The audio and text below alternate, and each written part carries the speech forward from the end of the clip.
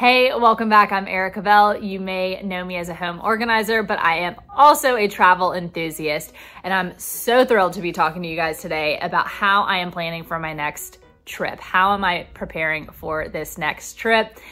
And the trip is to the Paris Olympics. I could not be more excited. This is a bucket list thing for me. I've always wanted to go to the Olympics. I get jazzed up for the Olympics. I don't care if it's summer, winter.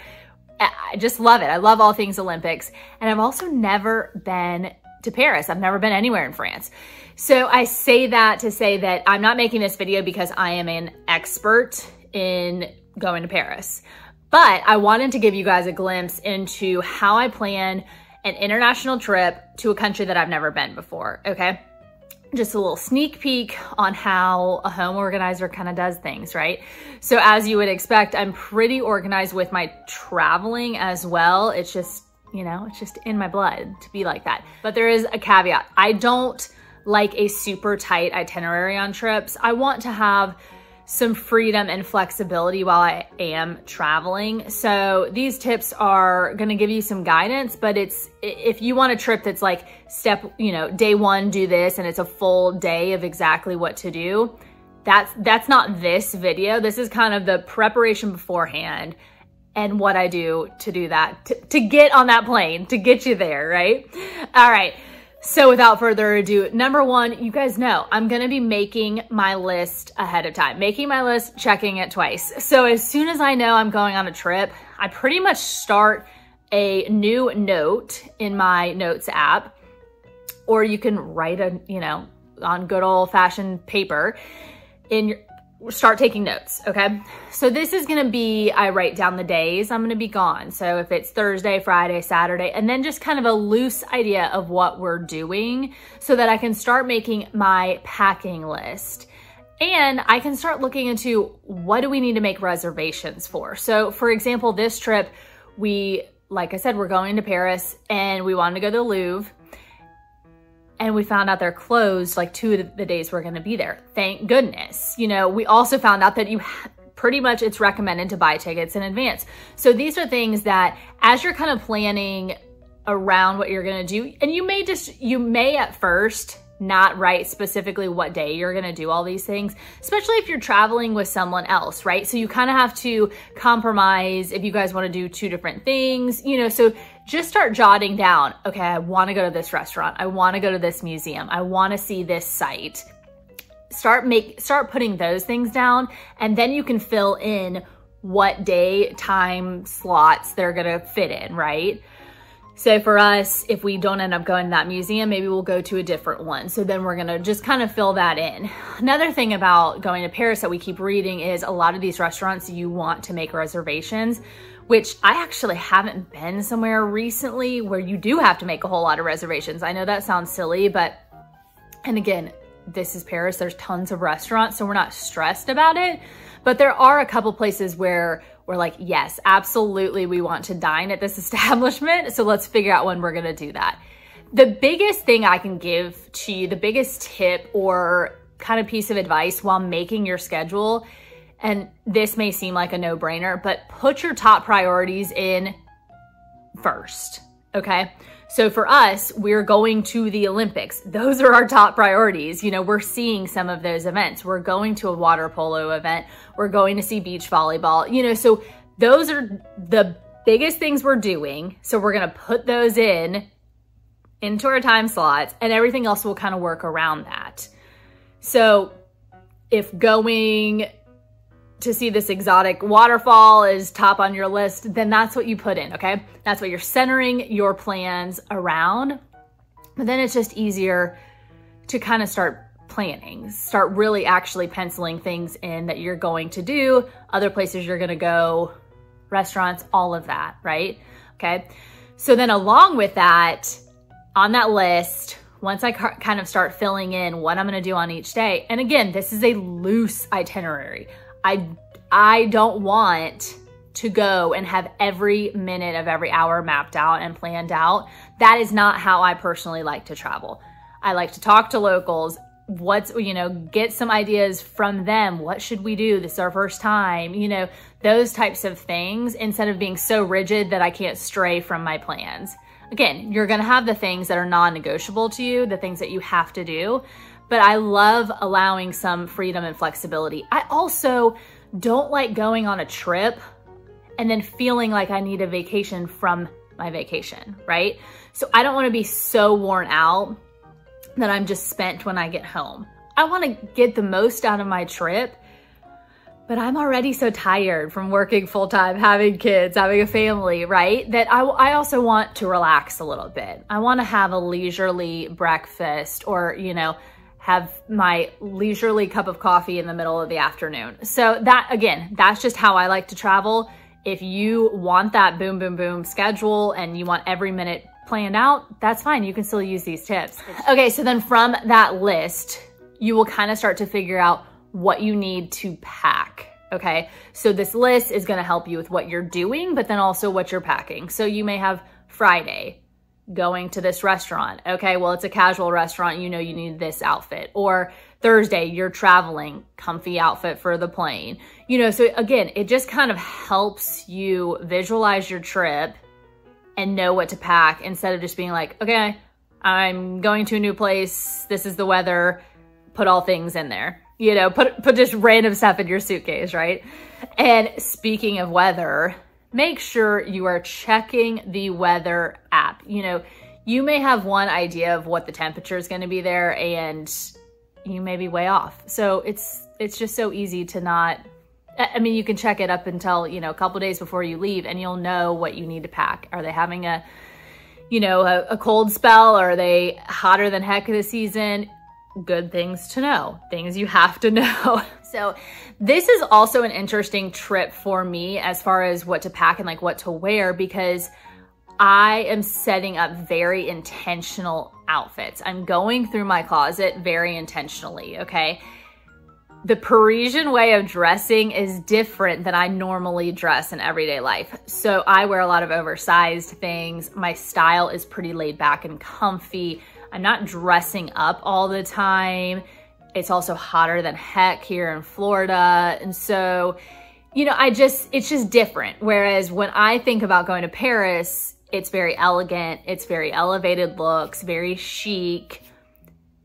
That's what I'm trying to focus on. So usually when I would go on a trip, I would mix and match some outfits, kind of plan general, I'm gonna bring X amount of tops, X amount of pants, and then just kind of decide what I wanna wear. This trip is different. I'm planning, not to a T, but pretty close. This is what I wanna wear this day. This is what I'm gonna wear to this event. This is what I'm wearing to this dinner. Again, thank goodness I am planning out what we're doing each day so that I can kind of coordinate those outfits, and it's easy peasy.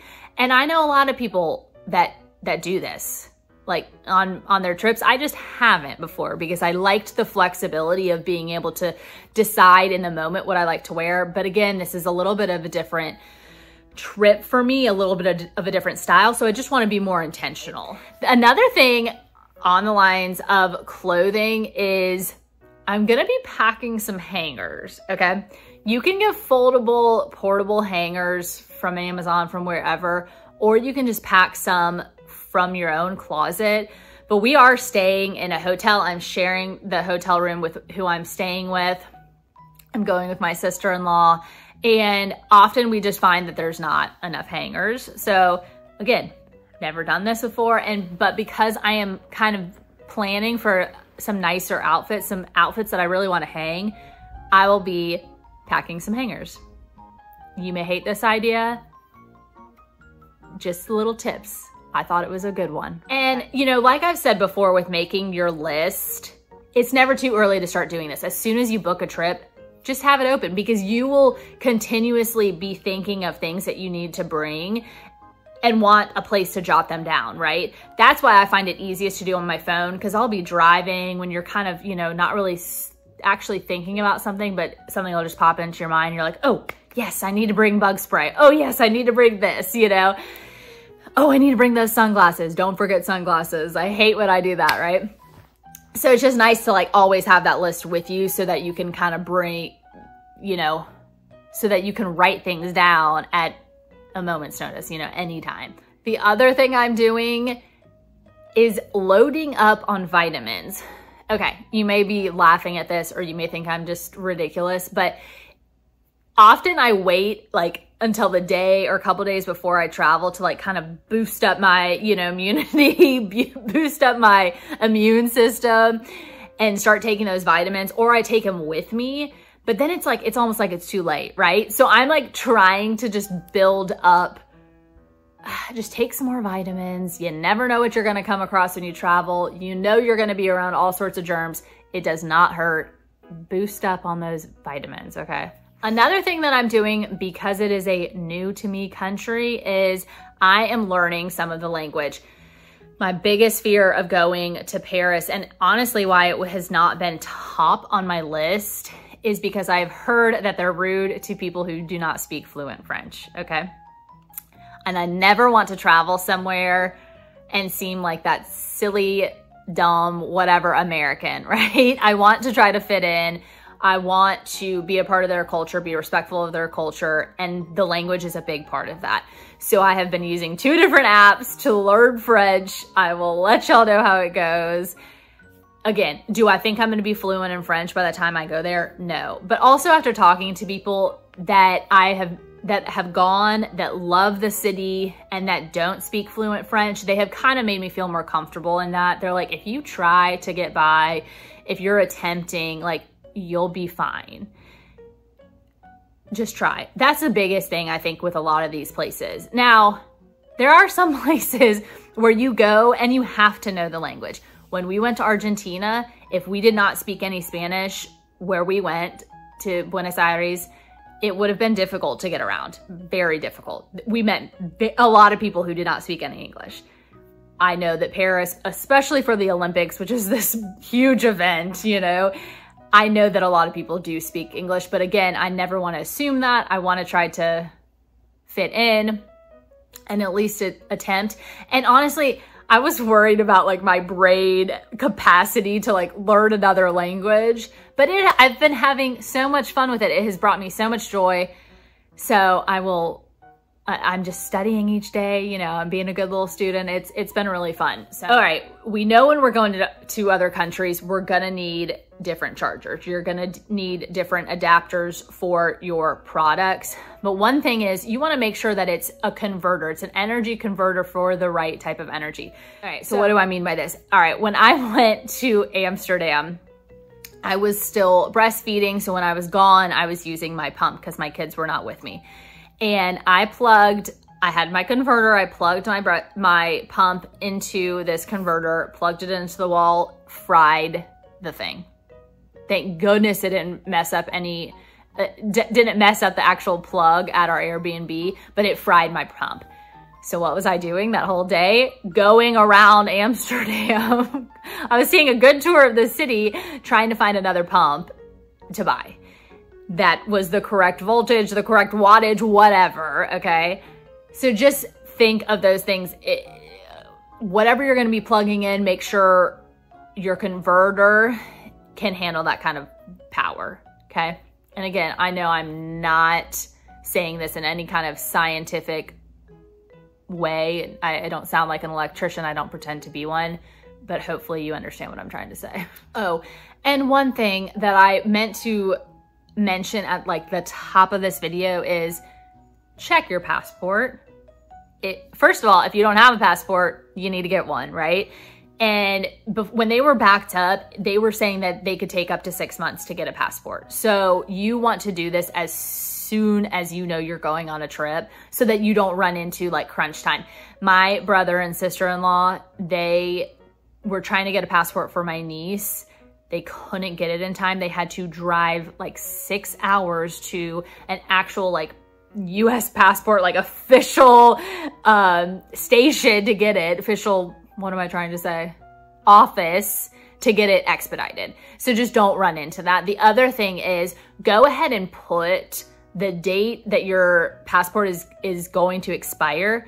Put that in your calendar. Put it 6 months, 8 months in advance so that you know when you have to renew it, you're gonna be way ahead of time so that you're not booking a trip and like oh crap, it's expired, okay? So that's just a little tidbit. Always wanna check your country's website and check the country you're going to, their website, their, any kind of travel info, if you will, warnings or alerts that you need to know about should be on there. So if there is something you need as far as like a shot or something to be aware of, or they're not letting tourists in, or you can only stay for so long, you know, all these different things, or you need a visa, just check those websites. They will have all that information so you know ahead of time. Heaven forbid you get somewhere and it's like, you know, oh, I didn't know that this is gonna happen, right? So that is how I'm preparing. Again, the biggest thing is making that list, planning it out. And hear me when I say this, it does not have to be down to a T. Make it as detailed as you want, but it's just enough to where you can kind of get your packing list from it so that you're not overpacking, you're not getting there and having the wrong things, you know, any of that. Boost up your immunity with with your vitamins. Try to learn the language. Those are some of my biggest tips. And just start as far out as you can. You know, again, you don't want to get the day before and think, oh my gosh, I didn't prepare for any of this. So the sooner you start planning for something, the less likely of forgetting something. And everyone has that moment, right? You're driving to the airport, someone's driving you, whatever, and you're like, oh, I know I forgot something. I know I forgot something. And don't worry, it happens to me too. And I am very much a planner. So it's natural, it's common. You probably didn't. And if you did, the thing I always remind myself is, at least for trips like this, I'm not going to a third world country. I can find something there if need be. But you don't want to get in that situation. And there will be a time where I may be going to a third world country, so I can't say that. All right, if you have been to Paris and you have recommendations of things to do or things to very much avoid, I would love to hear them in the comments. So let me know. Or are you going on another trip? Let me know where you're going. I'm so excited for you. All right, talk to you soon.